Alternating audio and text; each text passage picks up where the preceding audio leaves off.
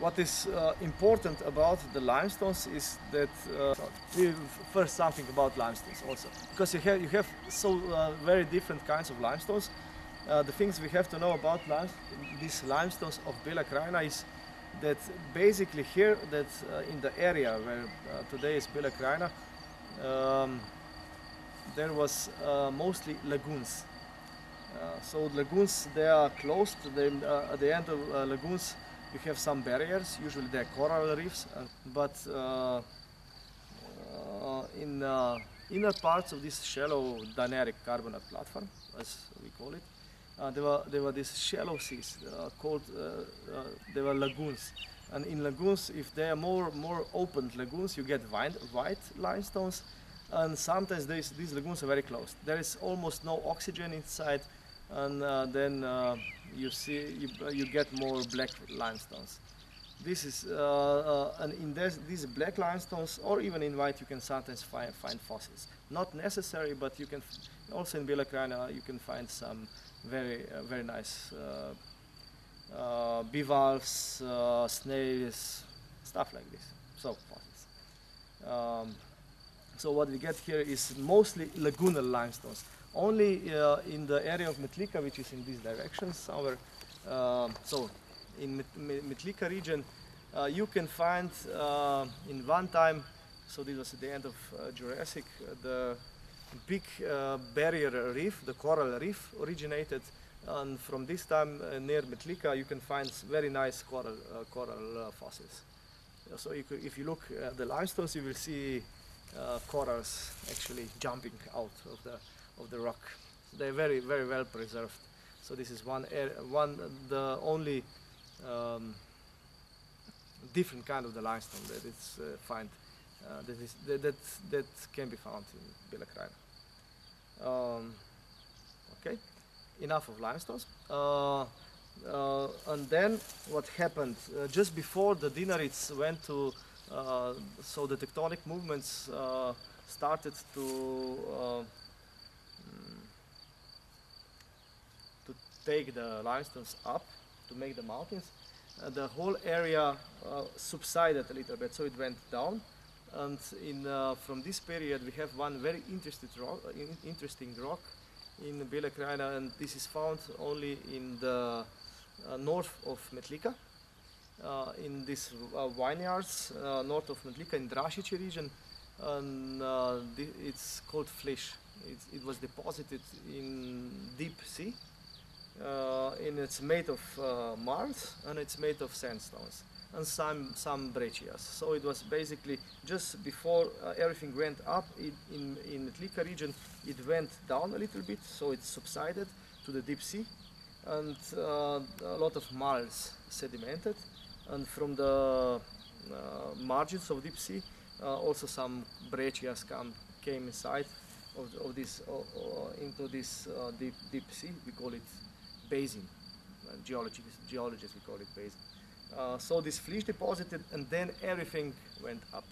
At the end of Mesozoic, which is let's say around 65 million years ago, this is when dinosaurs went extinct. After this first event, when everything went down, the whole region uplifted and became land. And this is what we see basically today. It's, as we see, we are on the continent.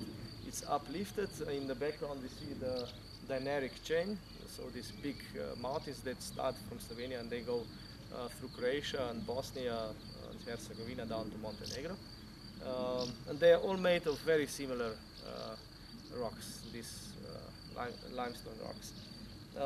But what is important about the Bela Krajina, then just maybe 20 years ago, which is geologically very young period, the central Bela Krajina started to subside again. And this is connected to the subsidence of the Pannonian, we call it basin, the Pannonian lowlands. So the whole area of the present day, more or less Hungary, started to subside, and we are on the margin of these big flat areas. and also the central part where we stay now, where we stay now, started to subside also. So all around we see still the dynamic mountains, and the area of Bela Krajina is subsided. It's a little bit down. It's lowland. It's quite flat. It's not totally flat because it's made mostly of limestone, so you have a lot of these karstic regions, but it's quite flat. It's also quite subsided. And one central part of Bela Krajina, this is exactly the place we stay now, subsided more. So it was not land anymore, but it turned into the lake. Let's say it lake. It was never actually a sea. It was more a lake or a marsh. So, and in this marsh, a lot of material sedimented. There were mostly clays and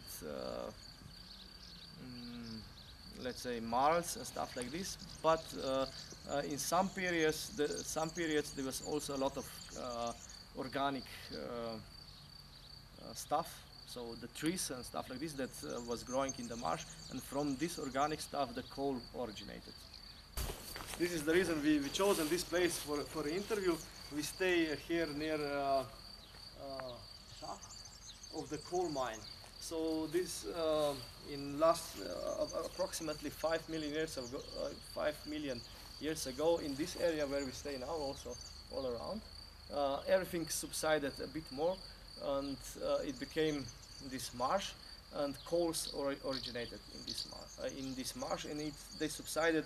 It was continuous subsidence maybe for 1 million of years or something like this. So you have four layers of coal. They're quite thick.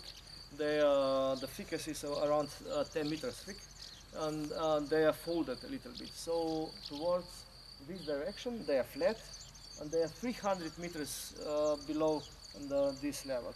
And then towards place we stay now, they start to go up, and exactly in this place where we are standing now, they were exposed to the subaerially exposed.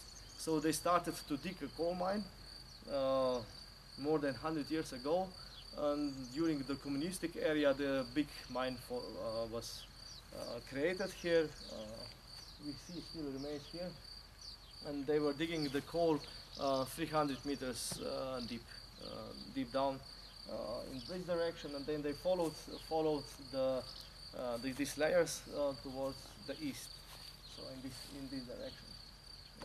And then in the beginning of 19th, because it was underground mine, this became really not economic anymore, and they closed this mine. Today it's a small museum. Here in this area, still this tower is standing. You can see some tunnel below us with some machines, and also in this house here there is small geological collection.